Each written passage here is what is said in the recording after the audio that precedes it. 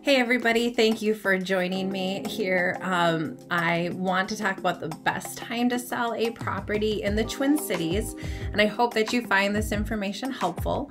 If you want to just read about this and you're not much of a video person, go to my website at iHeartMinneapolis.mplshomes.com and you can download my free Smart Seller book or guide.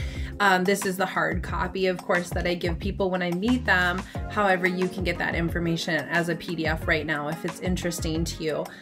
There is a chapter in here that I think is really important to talk about, and obviously why you clicked on the video, which is a whole section on timing the market. And you can see here in these pictures of a winter versus springtime. And I think the first thing that's important for you to know is that there's a lot of factors that go in. And just because a real estate agent says, you know, here's what we know is true or generally true, you know, there's always caveats, like we can't predict the future. So I think about things that have deeply impacted us in the last couple of years: the pandemic, wars, and interest rates, things that are outside of our control. And these things we've learned can flip on a dime. So everything's trucking along and boom, this thing happens.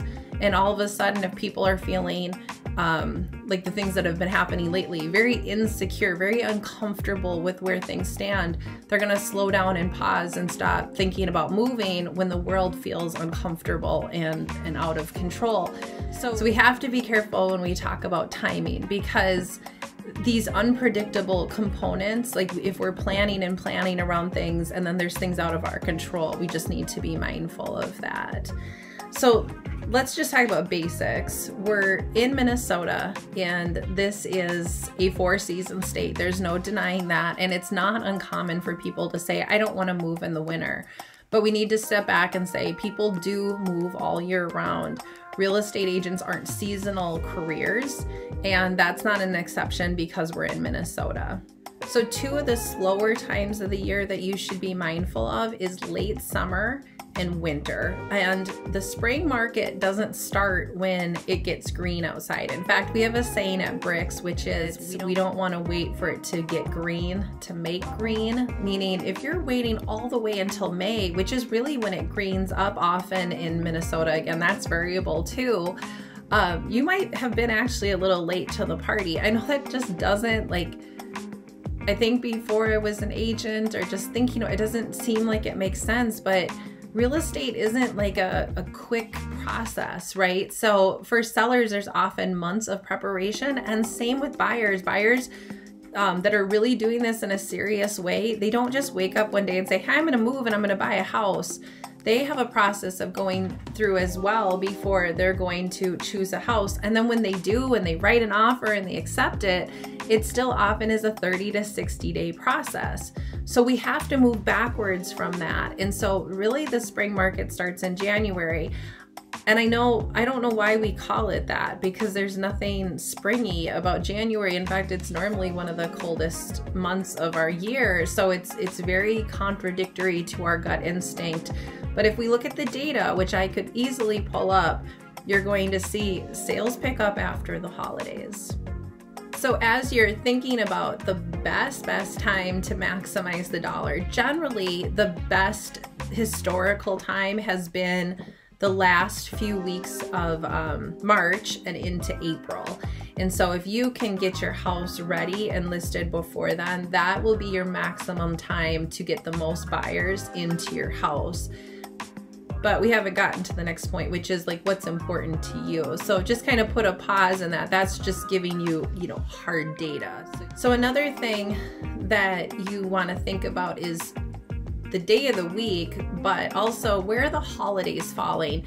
Generally speaking, there's a major holiday every month. Not quite, but that's, if you look at a calendar, there's normally something that's happening. And some of those holidays are more significant than others in Minnesota. And so it's not great timing. Like I'm filming this in September of 2023. I had a listing. We very much had a very deliberate conversation. Not only were we picking a Thursday because we know that that historically is the best day of the week, We also chose not to go on the market a week before Labor Day, and we waited until the week after. And while I wasn't even excited about that week as much as I would be another week, it was still better than listing it on Labor Day. If I list it that Thursday and nobody's in town and nobody sees it, I don't mean to be like fatalist, but like, why waste those important days on market? Now it's going into the second weekend before I'm getting eyeballs on this house. It'd be a better strategy to maybe put it in a coming soon status during that time, so people that are serious home shoppers know it's coming on the market, even if it's not quite available yet for showings. Then my seller isn't being affected negatively by getting, again, days on market that's counting against them. So these are just some little strategies to help you as you're trying to pick the best time. Another consideration is the weather. So while we may have good intentions that we're gonna list this month and this day, if let's say a major snowstorm is going to blow through our city, it's best to pause and again, pick another day, because if nobody's gonna come on that day, again, why should I waste a day? And it's such a weird thing to say, but if the major snowstorm is on a Thursday, why not wait for it to clear out? And I'd rather list it that Saturday or wait until the following week than just put it on the market, because that was our plan and I am just set on that. You have the pictures. Again, you could go with the coming soon strategy rather than list it that day. When we talk about days of the week, we know that when you list Wednesday through Friday, you're going to get 40% more showing activity than Saturday through Tuesday. I wanted to make sure I was saying it correctly. So the day of the week does matter. In fact, I think that it matters a little bit more than people tend to give it credit. I think sometimes people are picking other reasons to list a house, but using what we know statistically is true, which is a Wednesday through Friday is a better day to list a house than the others. That may sometimes overpower maybe even the month you're picking in some levels. So a home seller priority list I have for you is something that I can share with you really at any point, but it might be more valuable if you were actually my client. But let me give you a few tidbits. There's other things we need to consider when we're picking timing. It's listing your priorities. And so if getting the top dollar is the most important, then maybe taking what I said to you about listing in March and April, you should really take to heart. If that maximum dollar, that very quick sale is super important to you, then that might be something you want to follow through with. However, there's other priorities that people have like if I'm being very simplistic, most of us are looking for a quick sale and the most amount of money, but I do think that there's other priorities that come into play. For example, one of the things might be how much prep work is there to do. So it might not matter that I want a March sale. If I'm making a decision to sell my house in February and there's no way I can get it on the market by March, April, that's fine. I mean, it might be more important to prep the house and make it look a certain way rather than worry about like, okay, I'm going to push it out in March, but like I still have 50 projects that should have been done to maximize the dollar. So it's like balancing those things, of course. Season, in terms of that conversation, it could be what I was just sharing with you, or there could be seasonality things that are important to you.